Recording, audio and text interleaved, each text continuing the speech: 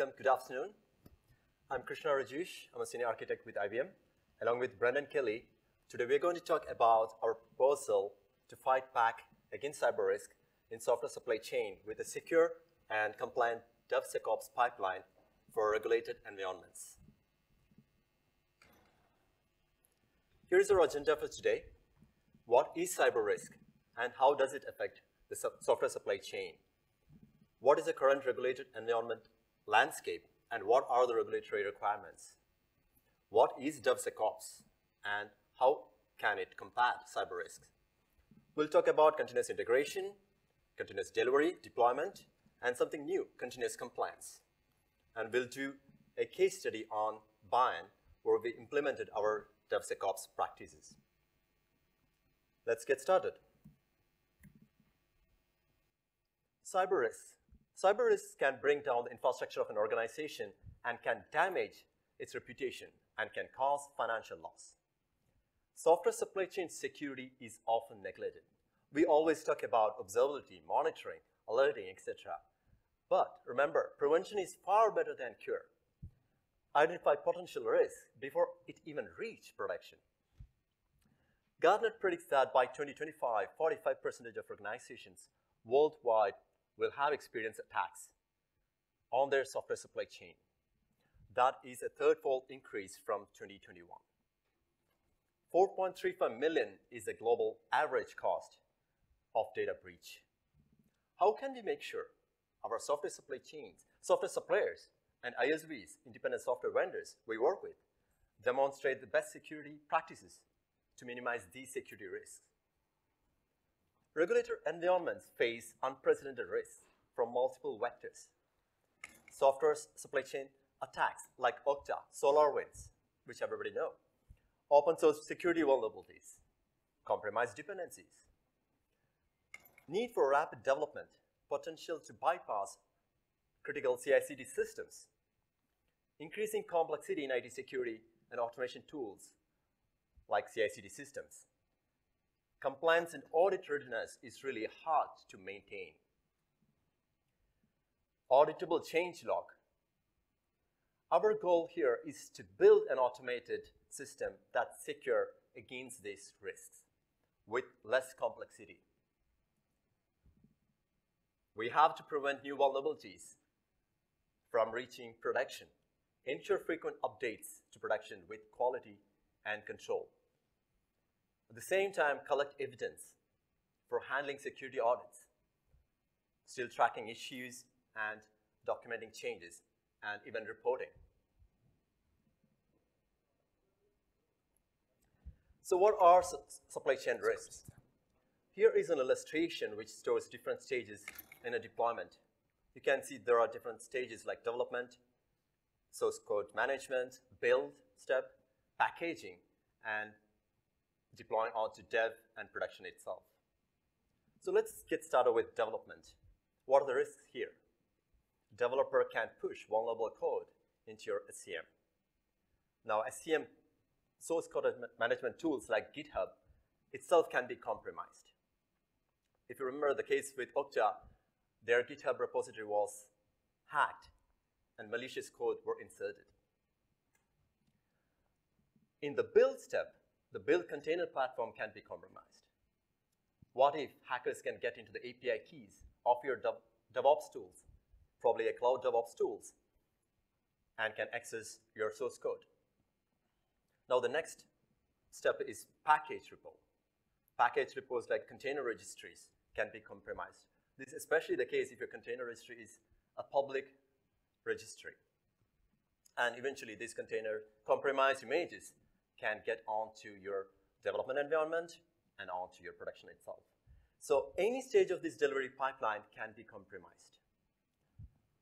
Now, what if you also, for example, you tested everything, deployed onto your development, and then onto production, and then eventually new vulnerabilities are identified? How will you know that? How will you continuously scan your code for continuous security and compliance? So these are the questions we are trying to solve. Let me now invite Brendan Kelly to talk about our DevSecOps pipelines in detail. Brendan? Thank you very much, Krishna. You have described the problem, and now let me describe, I suppose, the solution that we have devised to combat the risk in the software supply chain. So our pipeline or tool chain consists of three separate pipelines: continuous integration, continuous deployment, and continuous compliance. So I'm just going to talk about the principles of this pipeline before talking about the specific elements of it. So first off, absolutely everything is defined as code. The infrastructure the application runs on is code. The pipeline itself is defined as code. Even the deployment is code, and the new component to the system that makes it so special, the compliance, the continuous compliance, is based on code as well. This is to make it as manageable and reusable as possible.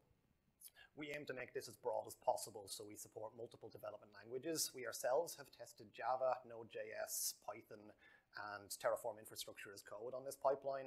Somebody else in our team has also tested Golang, but to be honest, it's a custom framework that's extremely extensible, so it can actually provide for any language whatsoever. We define a consistent approach for any application. So, for example, you have Java and you have Node.js. They both have their own unit testing frameworks. They both have their own vulnerability scanners, and they are both implemented in that way, but we intend for this to be a consistent approach. They all go through the same types of tests, even if they're defined differently. And we also have shared pipeline templates to allow for this. Now let me explain DevSecOps a little bit for those that aren't familiar with it. So DevOps is the combination of development and operations to make a more consistent, more efficient, more fast system for developing and deploying applications. DevSecOps introduces security into the mix. What we do is we shift the security left by finding security problems as soon as possible before they reach production environments. Ideally, and you'll see this in some of our pipelines, before it even enters the main branch of a code base. So in the pull request stage, we might be able to find some problems. Now, security in application development is usually found to be an impediment to developers. They find that it slows them down, that there's some rigorous requirements that is very painful. We aim to make this DevSecOps process as painless as possible while maintaining the rapid application development processes you all know and love at this point. Security, I'm not going to sugarcoat this, it is a challenge. There is a lack of knowledge in application teams about the deep security problems that are in infrastructure at the moment. The cloud has made things quite difficult in that sense. We also need to be able, especially as our presentation here is about regulated environments such as banking and finance. Auditing is a massive, massive problem. I've gone through this a couple of times. I'm sure some of you have as well. It's a massive manual effort, huge expense to it, and it's extremely painful. As you will see in the coming slides, we have developed some solutions to mitigate the auditing problem. And also, I've discussed this already, the continuous compliance pipelines. We aim to detect new vulnerabilities, zero-day bugs, as soon as they're reported to databases such as SNCC and the CVE database. And we also aim to look for potentially troublesome configuration changes or malicious code additions directly to infrastructure. This is built upon open source tooling, you'll be happy to hear, in the Linux Foundation. It is built upon Tekton as the pipeline runner itself, and plenty of our tools, processes, and formats are open source too, including SonarQube, OWASP Zap, the CIS benchmarks, and our software bill of materials. A key component of our pipeline is based on the open source OWASP CycloneDX format. So, naturally, I'm going to start with the continuous integration stage. For those unfamiliar with the concept, it's the application build stage where you build your code, maybe run some unit tests on it, package it into a container, and store it in a registry for use later on. So the general flow of our pipeline is quite similar to most continuous integration systems. We unit test, we build, do some dynamic scans. So I'm going to focus more on the specific features of our pipeline system that make it so special, make it what it is. It has robust code review and branch protection checks, so your code must be reviewed by another member of your team or maybe higher up, depending on what you want. And you are also not allowed to push your code directly to a main branch without going through our CI pipeline. The pipeline itself can detect if your branch protection is enabled. We have a series of vulnerability scans, such as static code scans through SonarQube, dynamic codes and application scans through OWASP-Zap to determine if there's any application vulnerabilities while it is running. We have dependency checks to see if your open source packages or even your private packages have any problems reported to them. We have base image and built image scanners as well, and as mentioned, I also use the CIS benchmarks on our code, on our application. Secret detection is to determine if someone has accidentally or deliberately put in credentials or passwords into their code where it could be easily found by anyone, and we don't allow that. But the more interesting parts come now. In our continuous integration pipeline, we have signed build artifacts. This is enforced in the continuous deployment stage, which I will show in a few minutes, to verify the provenance and origin of components and microservices of an application. This provenance includes the signed hash based on a GPG key. We have Scopio integration for containers, and we also provide for third-party sign-in services. This signed build artifact also links back to the very ID of the specific pipeline run that created the artifact, so that further verifies the provenance of where this artifact came from for auditing purposes and just for general security as well. I've mentioned the software bill of materials. This is extremely important for securing a software supply chain. What it is it's just a document that lists all of your application packages, all of your dependencies, and also all of your, for say a container, it would be all of your operating system packages as well that have to be installed for your application to run. The software bill of materials also includes open source licenses too, and in regulated environments these can be quite strict on which licenses you can use, such as Apache. So the scanner can be configured to check for those if necessary. Now, I'm going to stress audit readiness again, because it's very, very important to how this pipeline works. It's one of the most powerful part of the tool chains. So in order to make audits as easy and painless as possible, we constantly gather evidence in the pipeline run that certain tasks have been run. All of the tasks, in fact, all of the unit tests, all of the vulnerability scans, all of the vulnerabilities that may be detected. This evidence will link straight back to the artifact and the pipeline run and any Git issues that may be automatically created by the pipeline in the course of this in case any vulnerabilities are detected. We then store that evidence in both Git for developer reasons so that they can read it and use it, but because that's not very secure and we want to maintain the security of this evidence, we also store it in an immutable cloud object storage bucket. And finally, we build the release inventory. I'm going to explain this in detail in just 1 minute. But for now, just think of it as a list of components of an application, such as all of the microservices that make an application, deployment files for Kubernetes, Helm charts, any configuration for an application, etc. This is all referenced in the inventory with links back to the signatures, back to where the artifact is stored, etc. And now we're going to move on to the continuous delivery or deployment stage. Again, I'm just going to do a brief explanation of what that is. This is where we deploy the application onto, for example, a Kubernetes cluster. So back to that release inventory. It's got all the list of the applications, all of the microservices, and the provenance of each of those services to be deployed. But it's actually quite a bit more than that. First off, it can detect if there are changes in it. So if those applications are already deployed, it will not go any further. There's no need.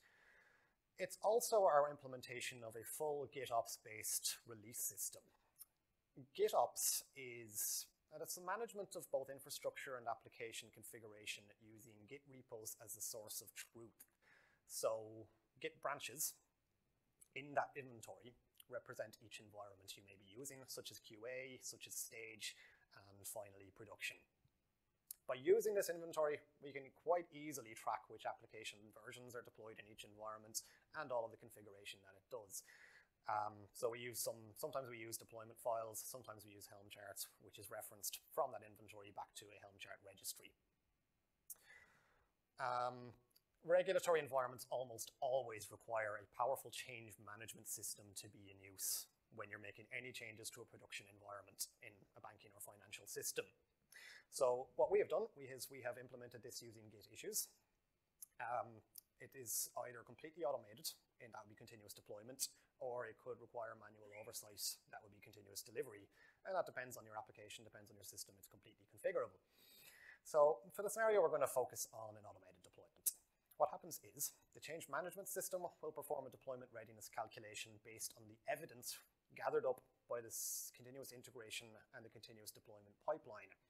If there has been a vulnerability in your dependencies or in your code itself that hasn't been exempted by the security team or by your manager, however you want to decide to configure that, or if a scan failed to complete, or maybe if the evidence doesn't match expected values, that would be evidence of tampering. We actually secure our evidence using SHA-256 hashes. So if that were to change, the hash wouldn't match in the deployment pipeline and it will fail. The readiness would then be deemed to be false, and manual approval is required through an emergency deployment mechanism if you really do want to deploy the application with the vulnerability intact. Otherwise, it's deployed automatically and completed.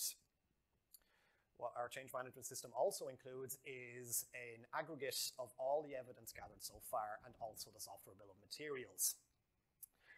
And as mentioned, the signed build artifacts from the continuous integration pipeline. We also have the GPT key in the deployment pipeline, so it's able to determine the veracity of that signature and further ensures the provenance of the artifact itself. This is a very flexible continuous deployment system. We ourselves have deployed to Kubernetes, to Red Hat OpenShift, to satellite locations, and it is capable of deploying to mainframes, virtual server instances, and has integration with stuff like other CI tools like Argo CD. So this is just a diagram of the process so far. So typically a developer will create a pull request with their code changes, and this is where shift left comes into it. Before it even enters the main branch of code, we do some of our tests. We do secret detection, we do unit tests, and we do vulnerability scans on your dependencies and your packages. If all of that goes well, it enters the code, it enters the build stage of the pipeline in the main branch, where we do some of the same tests just to make sure, and we expand upon that with the software bill of materials generation, dependency vulnerability scans, static code scans, license checks, branch protections, and then we'd actually, in the CI stage, we would actually deploy the application to a development cluster.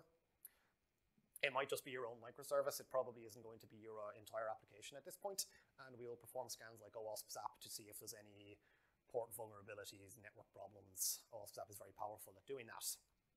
All going well, all of that will go into the inventory, at which point the continuous deployment automatically picks up a change on that and starts deploying. What we do is we then check those artifact signatures. We go into the change management system that I mentioned in the last slide. Assuming all is well, we deploy the artifacts. We run some acceptance tests to ensure everything is running properly, and we then update the change request to say that everything is deployed successfully and the change request is then closed. As you can see, both the CI pipeline and the CD pipeline are constantly feeding evidence into that evidence locker, both Git and Cloud Object Storage, for audit use. Now this diagram is a little bit different. I've replaced the CD pipeline with a continuous compliance pipeline. This is the piece, in my opinion, that delivers the most value in our system and is the most unique part of our system. So as shown on the diagram, we have very, very similar stages to the CI pipeline. We don't need to do absolutely everything again because it doesn't have access to source code. But it does recompute the bill of materials to ensure that it is exactly the same as expected in case any packages or code have been surreptitiously added to a system, maliciously potentially. We do the vulnerability scans again. Why again? Because you may have entered your code, you may have deployed your code, your application to a system, and there were no vulnerabilities, but zero-day bugs exist. New SNCC and CVE vulnerabilities are added every day. So when we run the continuous compliance pipeline, it will actually detect those vulnerabilities and report them back as soon as they are known to the wider community. This is to ensure that no new vulnerabilities have detected since deployment, and this is for all dependencies, for packages, for native code that you have written. We also have a solid vulnerability exemption system. So maintaining compliance with various regulations and rules in the financial sector means staying on top of these exemptions. I know it's not feasible to always fix vulnerabilities as soon as they are detected. This finance system does not work that fast, and the applications are far too complicated for that. So we do allow for exemptions, assuming it goes through the proper chain of command, that a security team has looked at it.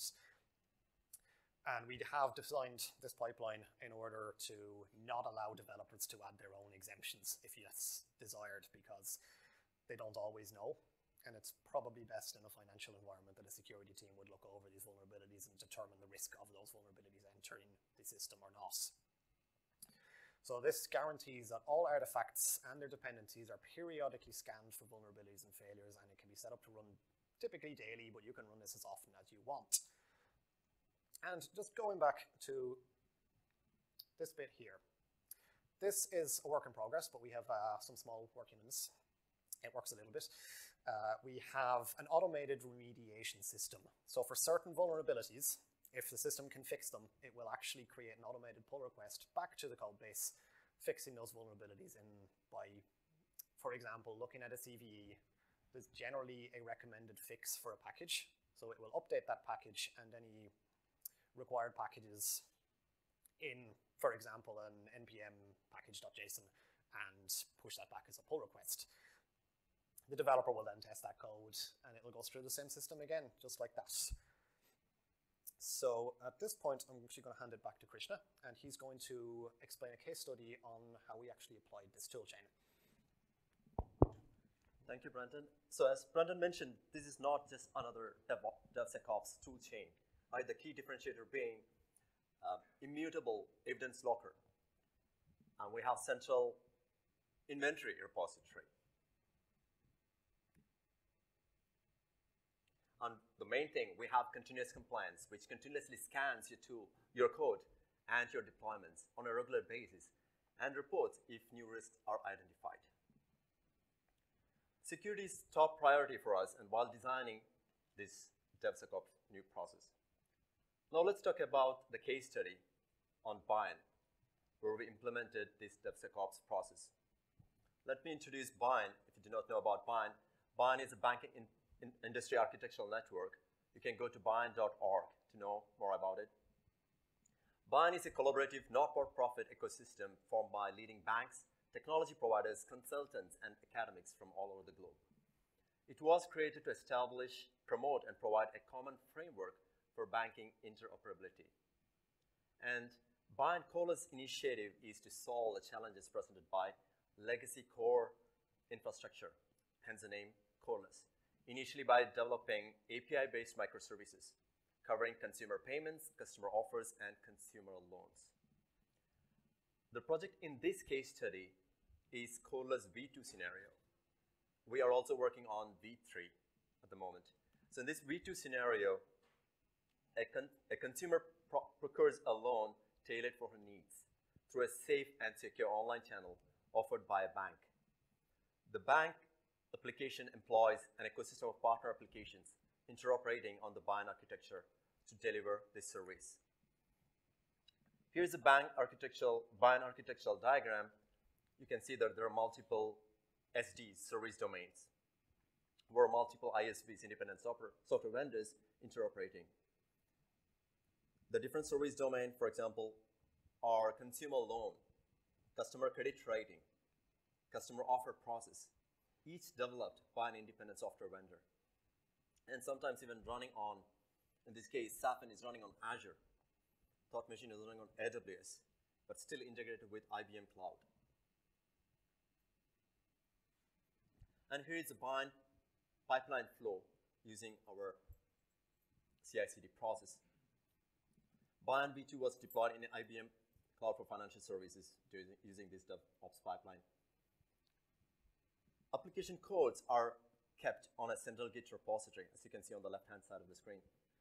And the CI, CD, and CC toolchains will pull and deploy them accordingly. Each application has its own CI pipeline and will be triggered by a code change in the repo. Now, all these pipelines update the central inventory repo, which record details of artifacts that are built by the CI toolchain. A single CD toolchain, you can see in the center, will be triggered for the production deployments after successful promotion pipeline pull request. This promotion pull request merges the inventory main branch into a specific branch. For example, dev branch, production branch, etc. This can be entirely automated, or for production environments in particular, can allow for manual intervention. Continuous compliance, you can see on the right-hand side, ensures that the deployed artifacts and their source repository are always secure and compliant, and can be scheduled to run on any time frame. So what are the lessons learned in BIAN? Leverage continuous compliance to assess your compliance level. Detect vulnerabilities and track them. Look to eliminate vulnerabilities as much as you can. You can, of course, add exemptions for non-critical issues if you have to. Combine deployment toolchains. Use the inventory to deploy each microservices. The most important thing is you have to educate your software vendors, ISVs, to use some kind of continuous compliance. So we have to make sure every package getting deployed onto our production environment is vulnerable free. Reusability. Use shared libraries if possible. Combine CI toolchains of similar applications. In our case, we had multiple Java applications, and each of these Java application will refer to one central config inventory.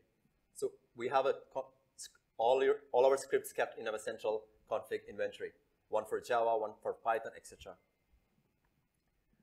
Our DevSecOps CLI is Coco CLI. It's used by our pipelines to create inventory, change requests, evidence, etc. We can also use the same core Coco CLI with other systems like Jenkins, GitLab, etc. This allows incremental adoption of DevSecOps pipelines for legacy applications. So you can reduce your cyber risk by improving your pipelines with DevSecOps capabilities, like having a reliable and repeatable automation. Everything as code. Shift left, mitigate security risks as early as possible in your pipeline. Start with continuous compliance. That is very important. Maintain compliance throughout by continually scanning your code and your deployments. Make sure to gather and store your evidence in an evidence locker.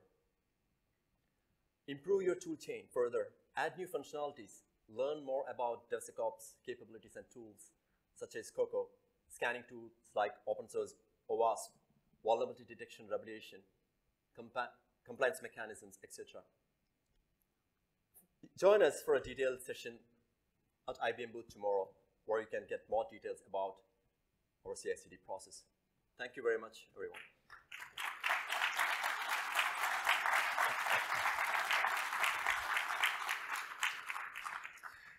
Yeah, thank you, everyone. I don't know if we have time for questions. I think that's up to, yeah. So, yeah, sure.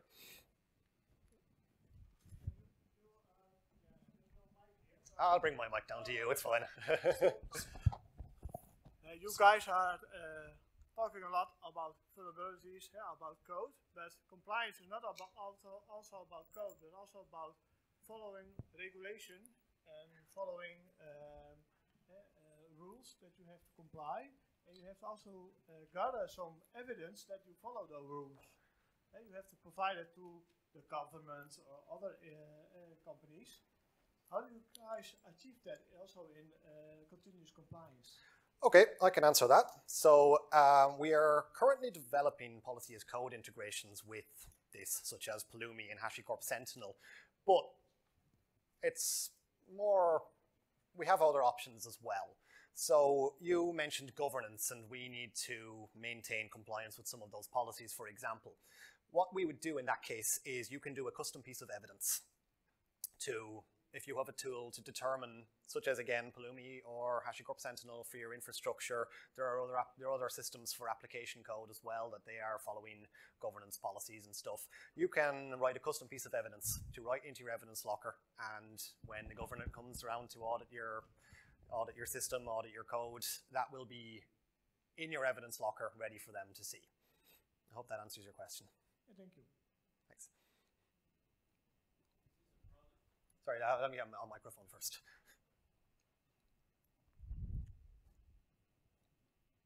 Is this an open source project that we can use? Well, our specific implementation is based on IBM Cloud, but I do believe that the Coco command line tool is open source, and you can use that to start gathering your evidence in your own CI systems and also building your inventory. So all of the building blocks are available in that. I do believe and if you come to IBM booth, you can see actually a demo if you're interested in. Oh, sorry, I think this guy was first, yeah. Yeah, for the, on your continuous compliance, the pipeline tools, so I guess how do you keep your pipelines in your production environment compliant then? How do they all scan themselves? Okay, we actually do have a system for this. It is unfortunately not open source. It's called the IBM Security and Compliance Center.